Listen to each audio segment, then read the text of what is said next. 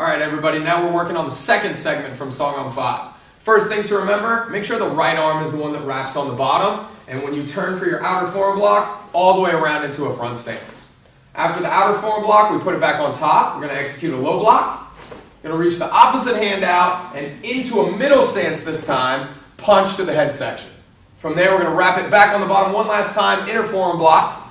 Then we move on to our number 3 side kick. Make sure you pivot and key up on this technique. Yeah. Okay? Then the right arm is going to go on the inside for the twin low, and then right arm on the inside for the twin inner forearm block. And that is the second segment for Songahm 5.